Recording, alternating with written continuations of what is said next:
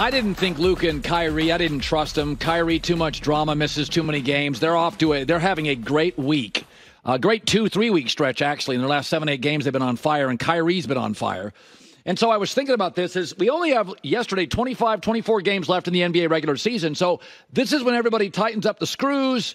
You start watching NBA games this week. We'll have a Celtics Sixers game, a Warriors Knicks games. Now's the time you kind of pivot into NBA, watch it. It's going to look like playoff basketball for some of the seeding here. So I thought 10 through 1, let's go to the best duos in the NBA. J-Mac, are you ready? Yes, sir. All right, number 10, Ant Edwards, Karl Anthony Towns.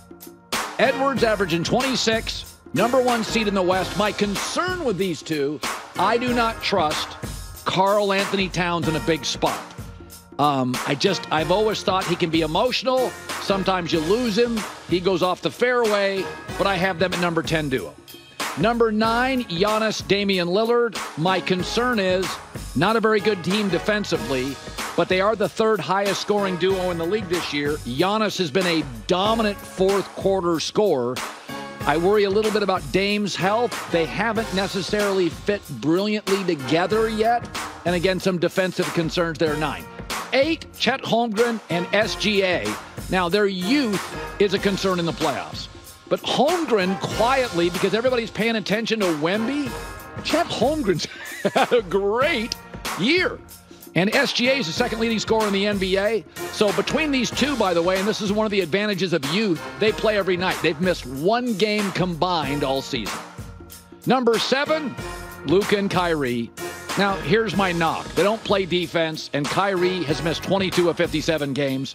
But on their good nights, when they're both hitting, it's hard to stop. Now, in terms of usage rate, Luka's got the ball in his hands, highest usage rate in the league. And I always think when you play like James Harden, he's a little James Harden, you wear out in May and June. You just wear out. You have the ball in your hands. But I put them at 7.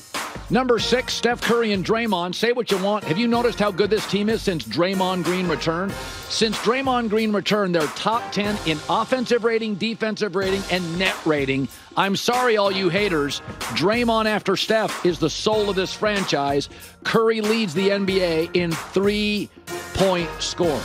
Number 5, if they're available, Kawhi and Paul George. I mean, listen, they both defend. They can both score. And here's the other thing this year, J-Mac. They're not missing games. They've only missed 9 total all season. And the Clippers have the best record and the highest offensive rating in the West since December. So that's the one thing, if you watch the Clippers, you can't deny. They move the ball. Harden has finally given them a legitimate veteran point guard, an assist guy. Paul George, Kawhi at 5. 4, Durant and Booker. Best mid-range duo in forever. They're the only duo both averaging over 27 a night. Listen, you guys all bang on Kevin Durant. Nobody gives Booker props. But there's nothing like playoff basketball. We all talk about threes. You know what happens in the playoffs? Get me a bucket. Booker and Durant are buckets. That's why I think they'll be very good in the playoffs. I put them at 5. Jayson, Tatum, Jaylen Brown, better defenders probably than those two. I put them at 3. Listen, they're great at home. Net rating's fantastic. 4 conference finals in 7 years. They've got playoff experience. You know, Tatum sometimes, I think, can shrink a little in big spots, but I put him 3. 2, you're going to go crazy, LeBron and AD. AD's not missing games. So AD is the best defensive player in the league, I think. And I think LeBron on any given night is a top 5 offensive player. And the bottom line is these guys aren't made for a 7-game playoff series, but they won the in-season tournament for a reason. When AD and LeBron can give you 38 minutes each, they can beat anybody. They went to Boston without these two and beat the Celtics.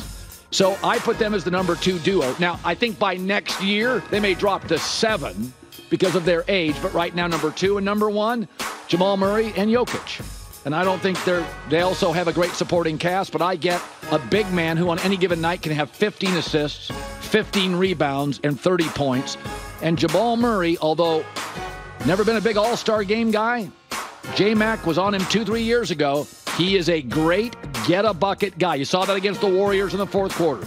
You need a bucket, Jamal Murray gets them. Jokić, best player in the league. Hi, everybody. It's me, Uncle Colin. Subscribe here to get the latest from the herd, including exclusive behind-the-scenes videos and more, wherever you may be, however you may be watching. Thanks again for making us part of your day.